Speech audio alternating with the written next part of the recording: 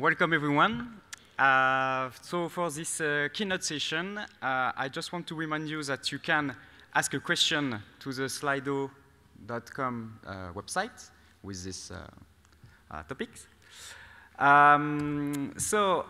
Today, we have the chance to have the actual CTO of RStudio, also known as the Shiny guys.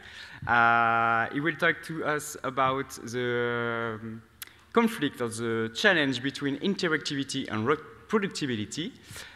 Please welcome Joe Cheng.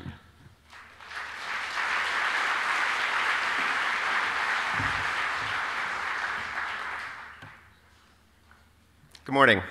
Can you guys hear me okay? I titled this talk Shiny's Holy Grail because this challenge of interactivity with reproducibility is something that has been quite a big challenge for us for a long time. And to be honest, I was very excited to be given the chance to speak at useR, and I chose this topic before we actually knew how to solve the problem.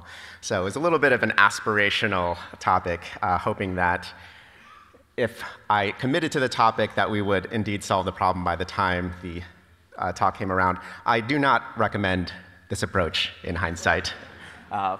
This was very close to a disaster, but I think it actually worked out pretty well, and I'm really excited to talk to you about it today. So hopefully, by this point, most of you know that Shiny is a way to build interactive web apps in R. And I really want to focus on the interactive part of that. Interactivity is really great because it allows users to quickly explore different parameter values and other aspects of analyses. And when you can explore them through an interactive user interface, the speed of iteration gives you much faster and more visceral feedback, and that's very valuable in a lot of cases.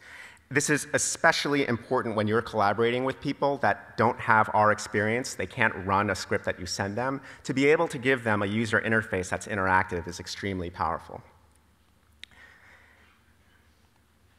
So this is hopefully the least impressive Shiny app you're going to see during your time here. This app I chose to showcase here because the code is going to fit within my slides while you people in back are able to see them.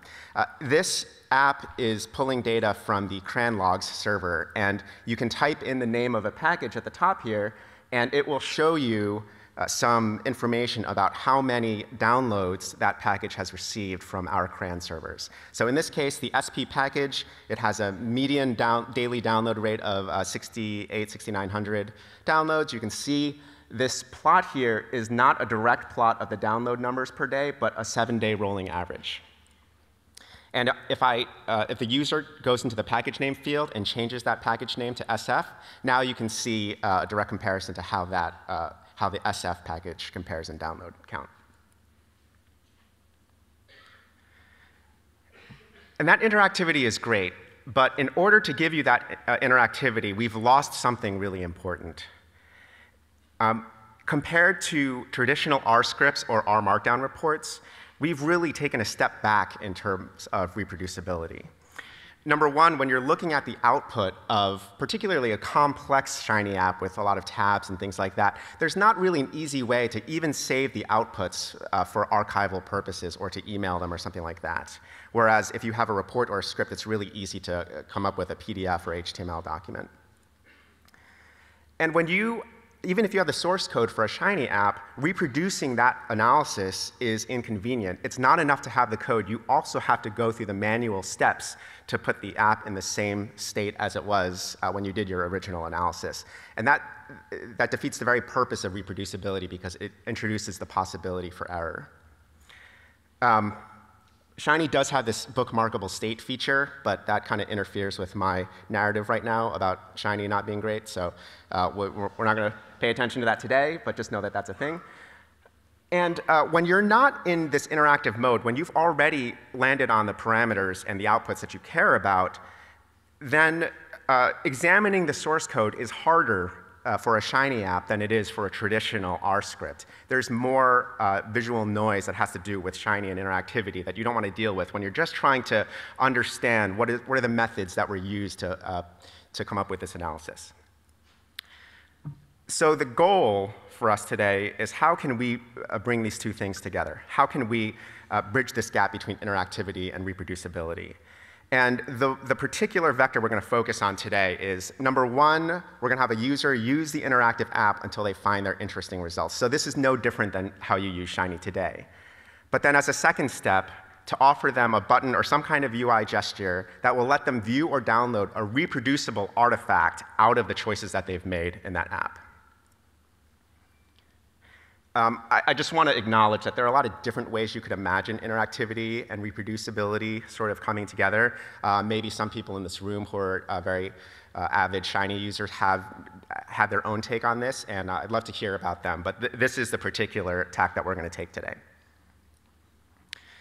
Now, I just want to talk about some of the scenarios where people really, really want this kind of functionality. And probably the most vocal users have been from pharma, from my experience. In drug development and in clinical trials, workflows really, they get a tremendous benefit from the interactivity, but at the end of the day, the reproducibility is non-negotiable. It is really, really important to them. So they have worked very hard, all inventing their own solutions to this problem. In teaching also, teaching is a huge use of Shiny. People love using Shiny to have interactive applets for teaching statistical concepts. And it would be really great if there was an automated way to be able to display not only an intuitive display of some concept, but to have the corresponding R code right next to it so that a student could grab that code and apply it to their own R code right away. And finally, you can definitely imagine a lot of gadgets or RStudio add-ins where you use Shiny to create a user interface to enhance your own workflow, to enhance your own work with R. For example, people have done visual ggplot2 builders where you have more of a UI approach to expressing a grammar of graphics plot, and at the end of it, being able to turn that into code that gets inserted into your script. So just to focus for a moment on this notion of reproducible artifacts, what are we talking about? What is going to be viewed or downloaded when you're done with your analysis? So the simplest way to imagine this is just a simple R snippet directly in the browser. So without leaving the Shiny app, you have a button that says view the code, and then you see something like this that you can copy and paste. This is the IC app that was one of the winners of the Shiny contest from earlier this year. Another way you could imagine it is not to view the code in a browser, but to download a standalone RMD or .r file so that the user can edit it and do their own customizations. And the third way takes that second way a step further. Instead of just downloading an RMD or a .r file, downloading a zip bundle that includes not only that source code, but any data or supporting files that are necessary for that source code to successfully run. And why not also the rendered results of running that source code? So in this case, this report.pdf. And we'd like to make all of this very easy.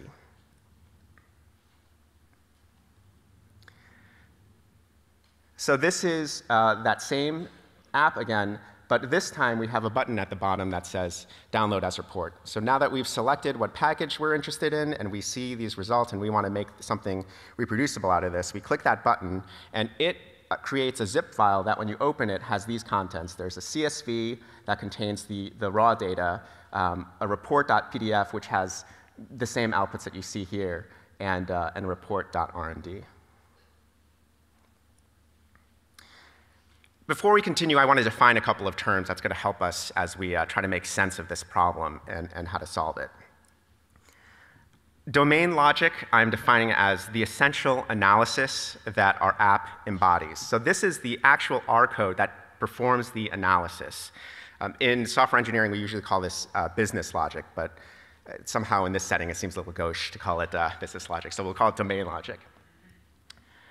And everything that's not domain logic, that's not this essential analysis code, we're going to call reactive structure. So this is the stuff that relates to Shiny and interactivity, and not to the actual analysis that's being performed.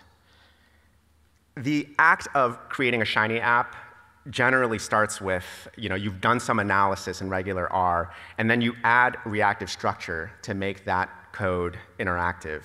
And what we want to do today is to have that Shiny app code, and we're going to move in the other direction. We're going to extract the domain logic back out of that Shiny code and end up with something reproducible. Just to give you an illustration of what that looks like, this is the code for that CRAN downloads thing that you saw. But this is not a Shiny app. This is just a regular R script. And we're going to spend a lot of time with this code, so it's worth taking a second to understand how this works. So the first expression there, downloads, it calls this CRAN logs package to retrieve the downloads for whatever package, in this case ggplot2, over the last year. That returns a data frame. The next line, where we calculate downloads rolling, takes that data frame and uses zoo to apply a 7-day rolling average on those download counts. And then finally, we just create a ggplot out of the results there. Now, to convert this R script to Shiny involves introducing these keywords. Reactive, we use reactive to wrap these different expressions. And that is what allows Shiny to take control of those expressions and make them interactive. Shiny decides when these things need to run and when they don't. And the same thing with this output at the bottom. So if you're not too familiar with Shiny, this is about as far as we're going to go with Shiny app coding. But the one other thing we need to do is, this is currently hard-coded to ggplot2, and we need to make that respect whatever value the user types in. So ggplot2 changes to input packages. That's a Shiny convention for accessing user input. And everywhere we want to read from one of these reactive objects, we have to insert parentheses. So downloads, instead of being a variable, you call it like a function. And that concludes the Shiny lesson for the day. Once we've done those 2 steps, we now have a Shiny app. This is the vast majority of this Shiny app's code. So now the big question is, how do we go the other way? How do we undo these things that we've done and end up back where we started with this straight line code, with the exception that that input $package has now been replaced by whatever the user typed in? So this really summarizes what the goal is. And this has been a goal we've known about for a long time, but we have not really understood how to solve this in a satisfying way. So over the years, there have really been 3 approaches that I'm aware of that we've taken, different people in the Shiny community have taken, and that experiments that we've done. And the first and most obvious approach to doing this is just copying and pasting. So we need our domain logic in these 2 different ways, in interactivity and in a reproducible form. Let's just make 2 copies, right? We built a Shiny app, we're going to copy the logic out and also make an R Markdown report. And now we have 2 copies. Now, I don't want to, I'm not trying to be pejorative here. That is actually a totally valid approach because it's very easy to understand. It's a very literal approach to the problem. And the reproducible code that you generate is written by hand, so it can be perfectly handcrafted to be exactly the right kind of reproducible code that you want. Now, the downside, of course, is, well, now you've got 2 copies of your logic to keep in sync, and that is not only tedious, but it is a potential source of errors. And I don't want to go too far into this, but there are also classes of Shiny apps where this is not going to work because they're very dynamic, and they create new logic on the fly, and that's not an easy thing to accomplish when you are hard coding your reproducible script into an R Markdown. The second approach, which really took me by surprise last year, I heard about this at R Pharma, and this package called ScriptGloss, which is written by Doug Kelkoff, who is from Roche Genentech. They have an approach in ScriptGloss where they automatically generate scripts from a Shiny app just using static analysis and heuristics, meaning it looks at the text of your Shiny app in order to try to reverse engineer what parts need to go into a reproducible script and which don't. And I was frankly a little bit shocked that this worked at all. So it was a very impressive piece of work. The plus side is it's very, very easy to add this to your app. There are really few knobs that you can even turn, so it basically works or it doesn't. Now, the unfortunate part is that sometimes it doesn't work, that there are apps that simply do not work with this approach that they took, and I won't go into details. And the other thing is that even when it does work, the source code that's generated from this tool, it doesn't look exactly like the code that a human would write. You can still see a lot of Shiny artifacts hanging off of it, so it looks a little bit strange, so I'd say it's not camera ready. The third approach is to do this programmatically. We're going to go into a lot more about what this means, but it's to use metaprogramming techniques to write code that we're going to write our logic once, and it will simultaneously serve both of these purposes. It'll execute interactively and also be capable of exporting static code. And the plus sides are this kind of code is almost camera ready. It's not quite as good currently as if you were to handwrite this code, but it looks pretty good, and we have some ideas of how to make it better. So the code quality is pretty good, and it's an extremely flexible approach. So as far as I can tell, any kind of Shiny app that you write, it should be able to handle. The downside is there's a high enough learning curve that I could do a 45-minute talk about this topic. So it is not nothing. And if you have an existing app, you will have to make changes to that app to make it fit into this approach. So with that said, I'm really thrilled to announce this new package called Shiny Meta that I made public, I think last night, actually, on GitHub. This is work that Carson Sievert and myself have been working on for the past few months. You may know Carson from his work with the Plotly package. He's a member of the Shiny team now and has been doing great work on this project. So Shiny Meta, I need to give this disclaimer that this package is experimental. And usually, I'll often give a disclaimer like this, but what I really mean is, hey, there might be bugs.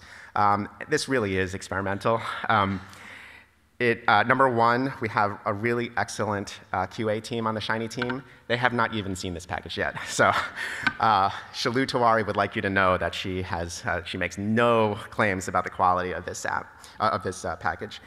The second thing is that the function API may still be evolving. I really try not to do this by the time I do a public talk about something, but in this particular case, this really has been an interesting package to write, and I say that in the worst way. When we started working on this, it kind of seemed like it would be a hard problem, but not that hard, and I have been shocked at the emotional roller coaster it's been as we've been developing this. There have been times when we thought that we were done, and then the next day I wake up to Carson showing me a code sample that makes me question everything I believe in. So I saw this wonderful quote while I was in the process of trying to finalize this package. Scientists build to learn, engineers learn to build. And I really thought that this felt so apropos. Especially for me, I'm so used to fully knowing what I'm trying to build before I even write a single line of code, and this was totally the opposite. So after reading this, I realized this was really my first time coding like a scientist, and I gotta say, I didn't care for it. So let's talk about how to use Shiny Meta. This will be the remainder of the talk. Number one, the first step is that you, the app author, you are going to identify what parts of your app are the domain logic, what parts represent the essential analysis code. The second step is within that domain logic, you need to identify all the places where you're reading reactive values or reading reactive expressions. The third step is now that you have your domain logic kind of separated out, you have to decide which particular pieces of domain logic you want to expose to the user. And then finally, some kind of button or widget or something in your app so that the user can actually tell you, hey, I want to see code now, or I want to download a bundle now. And then you can make that appear. So those are the 4 steps, and we are going to go through them in some detail. Now, we're going to keep coming back to this slide, and it's really important, so I've marked it with this colored bar at the bottom. So when you see that colored bar, you know that we are back on this part of the outline. So let's drill down on this first and probably most important step. We need to identify which parts of our app are the actual domain logic as opposed to everything else. And in order to solve this, Shiny Meta introduces a new family of reactive objects, and that's a pretty big step for us. So let's talk about why the existing reactive objects don't work for this purpose. This, again, is the same code that we've been looking at. We've got this downloads reactive that runs cran downloads. And you call downloads like a function in order to retrieve the current data set. That's how Shiny works. Once you've called that once, the result is cached until input package changes. So that's what reactive expressions are for. They know when they need to update, and they know when they don't need to. So this works great. It's one of, I'm really proud of the way this reactivity stuff works in Shiny, but there is no way for us to extract the logic out of this, the domain logic. So instead, we've introduced this meta-reactive function, and you will use this instead of the regular reactive. And for the most part, it does everything precisely the same way a regular reactive does. But it has this one additional feature that it can give you its own source code at runtime. And you do that by, well, I'm going to demonstrate doing that by calling with meta mode and giving it downloads. And the result is the same code that you passed in. We're going to come back to this with meta mode. This is not what you're actually going to use, but it's what I'm going to use to demonstrate. OK. And just to be explicit about this, the rule is anything inside of a meta-reactive is considered domain logic. So your domain logic is going to go inside of meta-reactives, and anything inside of a meta-reactive is considered domain logic. So that's how we take reactives and make them able to serve up their own code. We have similar new functions that correspond with reactive observers and reactive outputs. So you can see on the right these different functions that you use instead of the original ones. Now, for each one of these, there is a to variant, which give you more control over the semantics here. So by way of demonstrating that, this meta-reactive, I've now changed it slightly. I've added this one-line rec input package. If you're a Shiny user, hopefully you know that rec is a way of telling Shiny that I require this value to be present in order to proceed. If that value is not present, then I'm going to stop execution. And that is really important for reactivity, so it doesn't, for interactivity, so that it doesn't try to proceed when it doesn't have the values that it needs. But when you're ready to create a reproducible artifact, that's not really relevant code. We want to remove that, and that really counts as Shiny structure. So yeah, right there. So both those recs, that's code that we don't want to appear in the final output. So what we can do is instead of using meta-reactive, we use meta-reactive 2. And we wrap the part of the code that we actually care about for reproducibility with meta-expr. And now, when we call with meta mode dataset, the output that we get does not include the part that we excluded from meta-expr. So just to recap what that looks like with this is our original Shiny app before we've done anything with Shiny Meta. First, we replace the meta-reactives with the reactives with meta-reactives, and we use meta-render to wrap the render plot. This syntax is a little weird. Sorry, you'll get used to it. And you can find all the details about how to do this in the documentation. So that concludes the first step. We've identified now what parts of our code are domain logic by using these new meta-reactive functions. Now the second step is within each of those meta-reactives, we need to identify the parts that need to be replaced with static values and static code because they're reactive in and of themselves. In this example, this is the code that we just looked at. One of the problems with the output code here is that it has input $package in the output code. And that's not code that we want to send to someone else. That's not code that we want to execute in a new R session, because input is a Shiny artifact, and that's not going to be present when you're rendering an R markdown or running an R script. So we don't want input $package here. We want the value of input $package. And the way we do that is with the bang bang operator. So in our original code, we put bang bang, and the resulting code that's generated contains the value instead of the expression.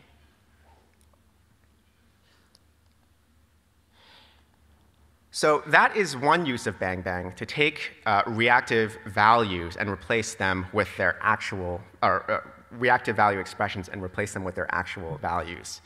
There's a second equally important use for bang bang in the context of Shiny Meta, which is to be able to inline other meta-reactive objects. So in this case, this is what we just did. We added bang bang to input package. Now let's introduce the second meta-reactive, which is downloads rolling. So it calls downloads as the first thing that it does here. And the code that's generated contains downloads. But that's not really what we want. That's not the code that we want to end up in our script, because downloads isn't a function in the final script, right? There is no downloads anything. So if we insert bang bang here right before the call to downloads, what will happen is in the code that's generated, downloads will be expanded into the actual code expression that is inside of the downloads meta reactive. So that code goes from saying downloads to the actual code behind downloads. And now this is code that I can copy and paste into an R session, and it'll work. I kind of made it run off the screen on purpose. This code looks terrible, and we will come back to how we're going to address that. So this is what our Shiny app looks like so far. We've turned the reactives into meta reactives. And now we add the bang bangs, and that's it. Now we have a complete set of domain logic that's ready to be exported. The next step is to actually identify which pieces of domain logic are worthy of being exported to the user at any particular time. What we've seen so far is when we want to get the code out of a meta reactive, we use this with meta mode function. And as I said before, this is really just for demo purposes. In most cases, we're going to use this other function called expand chain. And the way to explain it is really, I think the best way is to show you what's not good about with meta mode in order to explain what's good about expand chain. The way with meta mode works, as I've just described, is whenever you see bang bang in bang bang applied to a reactive input or reactive value, the value is inlined into the expression. And whenever bang bang is applied to a meta reactive read operation, the code is inlined into the expression. Expand chain works the same way with respect to reactive inputs, but in the second case, when you apply bang bang to a meta reactive read, it doesn't inline the code, it introduces a new variable. And I'll show you what that means. In our example app that we've been working with, our output reads downloads rolling, and downloads rolling reads downloads. So we have this sort of set of dependencies that are implicit here. And when we use with meta mode to generate the plot output, it starts out like this. We have a bang bang downloads rolling. So what does with meta mode do? It expands that into the full source code of downloads rolling. And downloads rolling contains a reference to downloads with the bang bang. So what happens? That gets expanded into the code for downloads. Now, I don't know about you, but I don't write code that looks like that. Hopefully, nobody here is writing code that looks like this. And yet, this is the code that's generated naively out of with meta mode. Now, this code works. We could copy and paste it. But the whole point of this exercise was to make the code easier to understand. And we've definitely lost that somewhere along the way. And this is with a Shiny app that's so simple it could fit on a single slide. You can imagine what would happen if you, imagine some of the Shiny apps that you've seen and try to apply the same technique. So this is sort of a dead end. It's not going to work. And that's where expand chain comes in. Sorry, just a footnote. Expand chain, this was like a total revelation to me literally 1 week ago today. We had a very different way of working around this problem before that was so awful in every way, and I really felt bad about coming here with that being the best that we could do. And I am so happy to be able to present to you this much more satisfying solution called expand chain.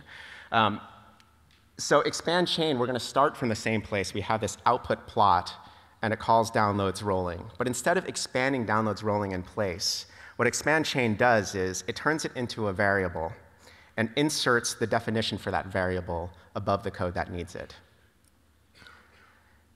The next step is, as it's introducing that new code, it notices, oh, this also calls a meta reactive downloads,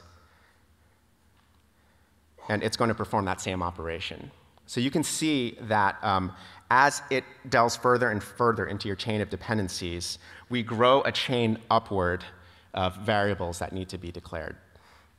And I can't tell you how happy this makes me compared to the abomination of things that we were doing before. This is a very general approach that I think works really well. And there's one even more important reason why we need to take this approach instead of with meta. And that is, consider if you have multiple meta objects, you have multiple outputs that you want to output as part of the same script, and they depend on a lot of the same meta reactives. You have these complex graphs of dependencies, which if you've done a fair amount of Shiny, I'm sure you have these kinds of complex interdependencies in your app. It's what Shiny was designed for. And expand chain is able to turn all those dependencies into the correct linear set of variable declarations that will give you the correct results. So once again, to beat our poor straw man of with meta mode one more time, with meta mode, if we were to output this second output called summary, and it was based on downloads, you can see here highlighted in I think red, that the same code has now been duplicated in 2 places in our script. And there is no reason for that other than just the way with meta mode works. And you can imagine if this logic that was duplicated involved some kind of random sampling, you would actually get the wrong results. This is not just a matter of style. It would actually be incorrect. So the beautiful thing is that with expand chain, if you tell it about all the things that you're interested in at the same time, it will just emit the minimal set of variables necessary to get the right results. So in this case, we add output summary. Output summary's dependencies are already satisfied, so the only new code is this one-line summary. Finally, once we have generated that code, we have that code in our hand, we need a way to present it to the user. And as I alluded to before, there are several ways that we can do that. Probably the simplest way is if you have a single output that you want to be able to expose the code for. Let's say we have one plot in our app, and we want to add a button to download the source code for that plot. There's this output code button function that's part of Shiny Meta that adds this frame around your output and has a show code button. So you can imagine a large and complex app where every output has one of these buttons surrounding it.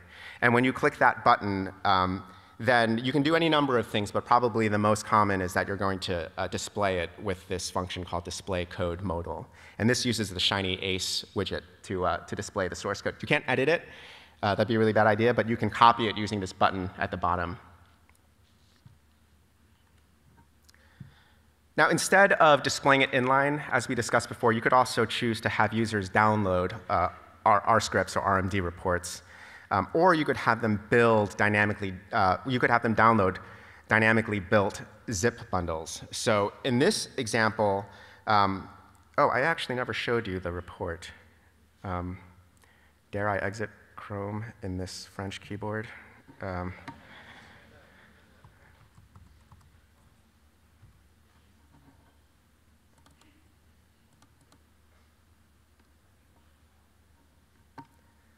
OK. So this is what a generated report from that example app looks like. And in order to make that available from my app, first I need to write a report.rmd template that provides the formatting and the sort of metadata that I want for my app. There are a lot of choices I can make with an RMD. And all I have to do is any parts of that report that need to be customized at runtime, such as the package name, we don't know that in advance, right? Or the source code, we just insert variables surrounded by double curly quotes. No, those aren't curly quotes, those are curly braces. Sorry, it takes a lot of energy to stand up here looking at all of you.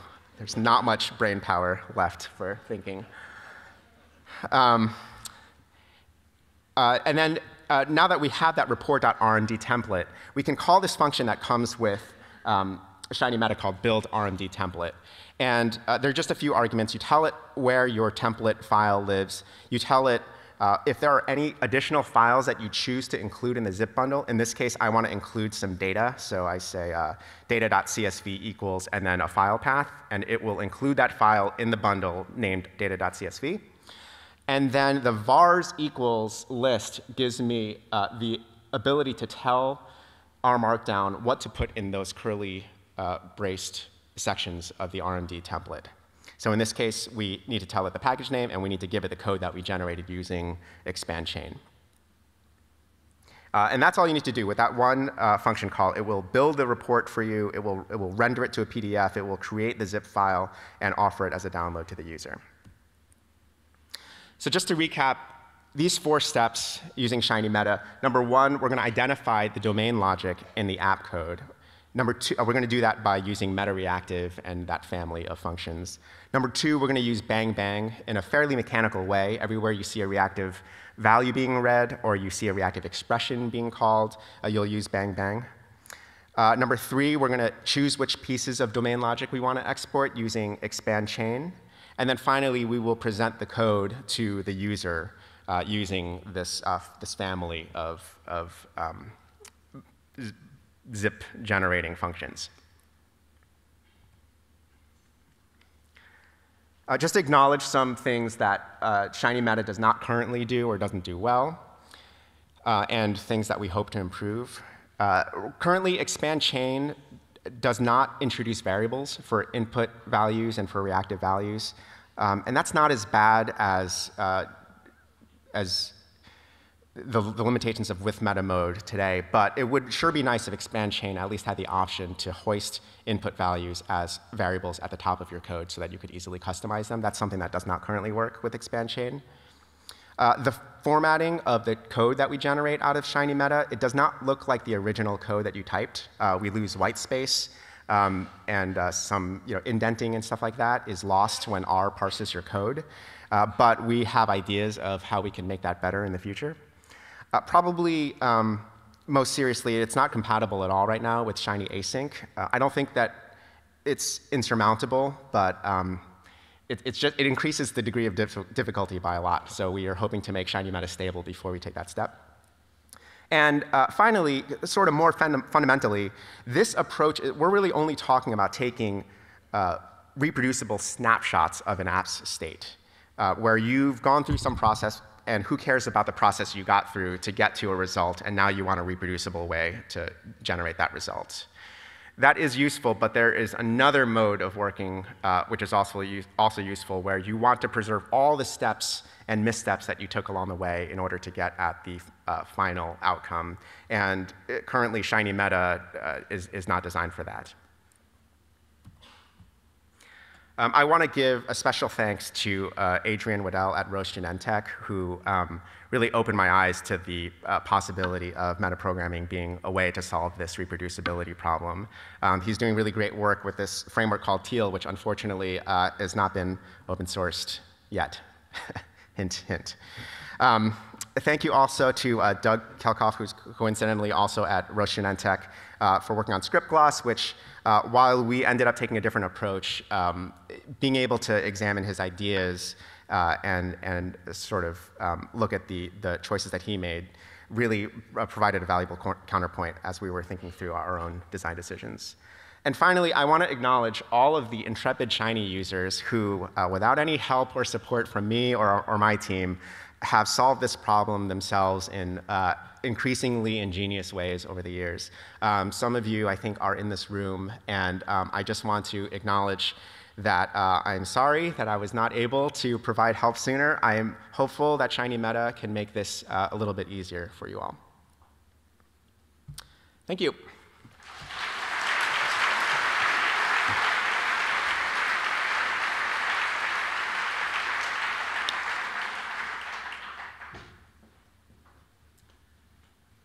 Thank you very much.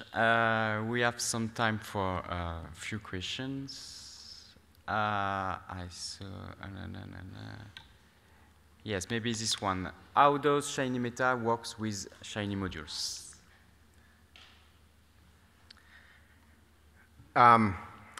It does work with modules, amazingly. And really, I wasn't sure it would until Friday of last week. Currently, the way it works with modules, I didn't get into this, but the way expand chain, well, sorry, let me take one step back. The problem with modules is it introduces a new namespace. I mean, well, it's weird to say that that's the problem. That is the feature of modules. It introduces a new namespace. But what a namespace does is it lets you have two copies of a variable that you as a human can think of as having the same name, and yet they stay distinct. They are differentiable by the system. So one of the big challenges with Shiny meta is if we have two variables floating around, two meta reactives floating around that ostensibly have the same name, how can we include them in the same script without them kind of pounding over each other? The current approach that Shiny meta takes is to take the ID of the module instance and prefix the variable name with that and an underscore. So if you call a module twice within a Shiny server function, you are required by Shiny modules to provide a unique identifier for each of them. It doesn't have to be globally unique, but from that part of your code, it has to be unique. And when we looked at actual instances of where you would use modules, it actually is a pretty natural prefix to use. So for example, if you are using the same inputs on two tabs of your app, but on one tab they're called, this is a summary tab, and on another one you have a plot tab. And in both of those modules, you have the same x variable, then it would become plot underscore x and summary underscore x. So that's how Shiny meta works today. It will disambiguate variable names from modules using the module ID. We have thought about a lot of the times when we use modules, we might be only using a module once, in which case it's not even necessary to use the prefix, and that is something we are considering supporting, but so far I've been surprised how well it works already with modules. That being said, this is all very new stuff, so if you try this yourself with your modules and you find that something doesn't work, definitely let me know, and I'll be happy to take a look. Oh, new question. Does your package affect the performance of the Shiny app?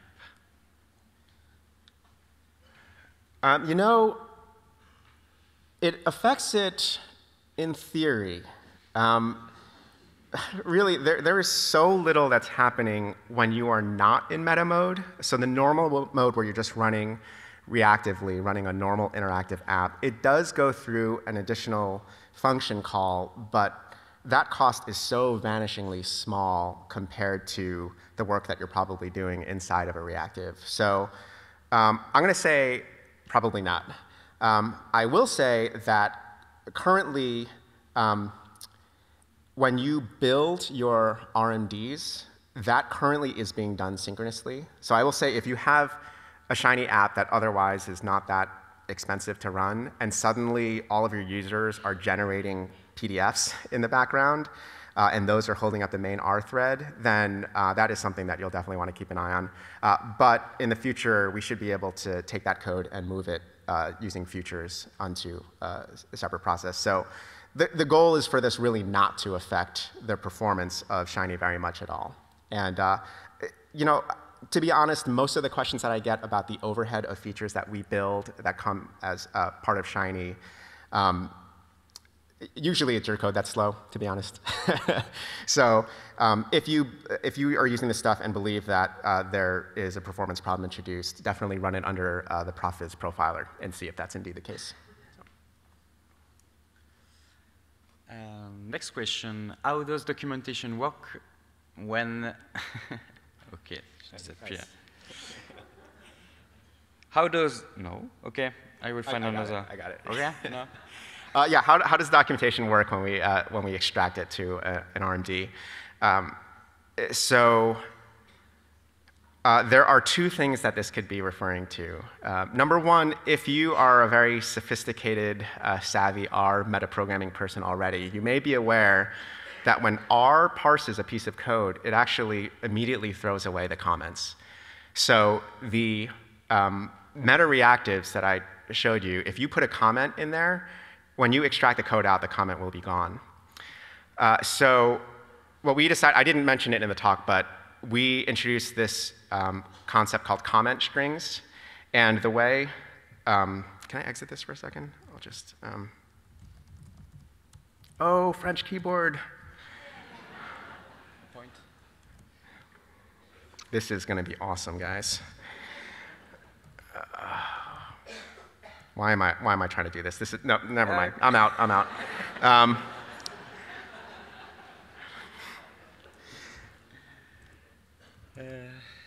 OK, so what you can do is you take your comment and just surround it by double quotes. So if you have a string that's on a line by itself and it begins with a £, or a hashtag for you younger folks, that will be interpreted as a comment. And when the code is rendered, it'll appear like a comment.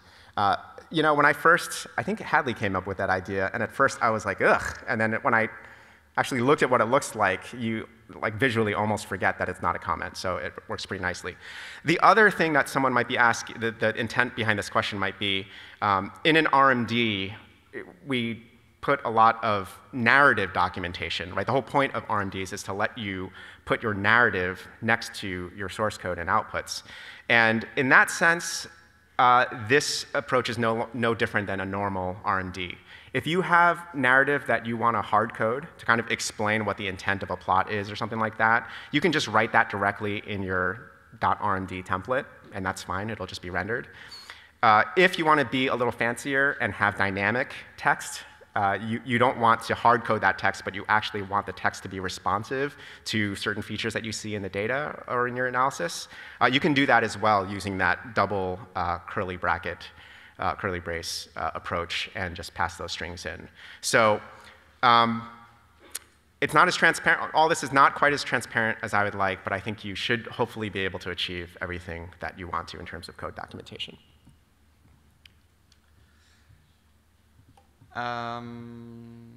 Which one? Which question? Yeah, you can do the first one. First one. Is Shiny producing a larger gap between us, the actual R user, and them, the Shiny point-to-click user? Should we encourage them to learn? Yes. Yes. Sure, we should encourage them to learn. Why not? No, in honesty, it's definitely true. Shiny makes it easy for us to make these accessible artifacts that, that saves people from having to learn R. And for sure, that is a double-edged sword. There's no question that it's a double-edged sword.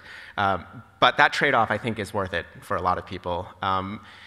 I mean, the kinds of things that people are building with Shiny really run the gamut from things that you might use R to do and things that you would never do in a million years if you were not already an R user. You know, one of the first Shiny apps that I can remember was a fantasy football draft. Well, that maybe doesn't mean anything in Europe. You could, I've seen people build like recipe books, you know, using Shiny, and that's just like their unconventional uses of R. But I will say that I am very sympathetic to this point that we would like to have more and more people learn how to code and learn how to code in R. That is the thesis of RStudio as a company. There's a reason why so little of what we do involves point-and-click stuff and not coding. And I actually think that Shiny Meta is a step in that direction because it helps create this bridge where even though you've created this interactive artifact, you are no longer at a greater remove from the original source code. This makes it possible for us to have this interactive thing and yet also lift up the hood and say, and here is the R code that does exactly the equivalent thing in your RStudio session. So yes, I'm very sympathetic to this point, and I'm hopeful that Shiny Meta is a step in the right direction. Why the Shiny team use camel case, but Tidyverse team use snake case? Did Hadley ask this? Yeah, so Shiny came first, thank you. No, so to be honest, I'm kidding. Shiny started in 2012, and it was, I think, literally weeks before Hadley came on board at RStudio. And really, if the timing was a little different, maybe things would have gone a different way. But at the time, it was basically just me and JJ Allaire, the founder of RStudio. And you know, this was not a question we took lightly. Like, which convention should we take? And I will say, at the time, neither of us really knew anything about the domain. We were both very excited about R's potential, but we I'll say we were very humble in our approach. We did not want to impose a lot of our opinions on people because those opinions were not well informed. So really the reason we ended up with camel case is because we looked at base R, and base R has a lot of different conventions that they've used over time, but we looked at what are the most recent conventions that have been going into base R. The newest functions in base R, what convention are they using, and it was camel case. So, I mean, would it be snake case if we started it today? Maybe. I mean, I did come from a Java world originally, so yeah, ultimately, these things, they bother me a lot less than they bother a lot of other people, including Hadley. So, guys, it's interactive web apps with R. Aren't you just happy that it works? Come on.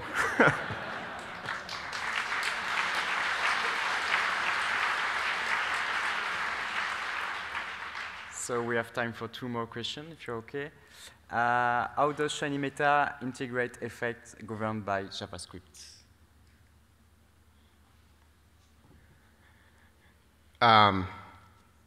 Yeah, I should have put that on my limitations slide. Yeah. So yes, that is a really excellent point. This is sort of a recurring theme, I think, with some of these tools that we've been building around Shiny, is that stuff that happens in JavaScript is at such a remove from the R process that it is difficult for us to recreate those sorts of conditions. So I will say that what Shiny Meta gives you is the ability to reproduce your analysis to the degree that it's represented in the state of the R process. Wow, that really sounded like lawyer speak. That was so many caveats. What it basically means is the server's view of the world is what it can reproduce. So if you have taken your plotly plot and you've zoomed in and you've selected these 3 points and there are tooltips showing, and then you hit download code, those things are just not going to be represented in the output. That is actually a really good point, and thank you for bringing that up, whoever that was. Is it overloading the bang bang? What if I need to use it in a tidyverse context? Yeah, so in a sense, it is overloading bang bang. This is a really great question. If I understand this question correctly, what if you need to put a bang bang into the code that's being generated? And I didn't really fully get into, you know what? I have French keyboard. My team made me cut these slides. They said it wasn't interesting. So I talked about, I wanted to talk about what is metaprogramming, and I just want to point out that this is regular code. When you execute it, it gives you a data frame. This is code that's quoted as a string. So when we run it, no dplyr code runs. Instead, you just get a bunch of characters in memory, right? And when you use the quote operator, which, I mean, you don't see it in Shiny Meta, but this is what's happening under the hood, you end up with code that is something like this. And the reason I bring this up now is to say, let's say you have a string that you're using double quotes to delimit. How do you express double quotes within that double-quoted string? And the answer is you have another level of quotes. They're escaped. So you put backslash and double quote. And the equivalent of doing that in this sort of metaprogramming tidyverse sort of world is you put another set of bang bangs inside of your bang bang. And the equivalent of backslash is the quote. If this keyboard wasn't French, I would show you.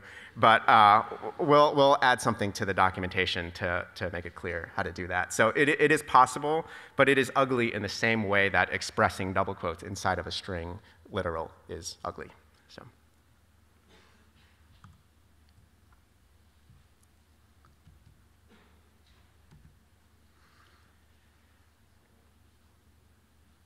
Sorry, I messed it up. Oh, no problem. How do we avoid copying a big object like full datasets with the bang bang operator, or copying in the same object multiple times? Yeah, that is a good question. Maybe it is slower with Shiny Meta. That's a really good question. I told you this stuff is very new. No, so that is a really good question. We'll have to look at that. It does, I think what this person's alluding to is when you run this in sort of full speed interactive mode, that bang bang operator does exist. It is going to expand. So yeah, that is a good question. Yeah. I don't currently know. It does seem like that could potentially be a problem. So that's a really great one that we'll investigate. And maybe the last question.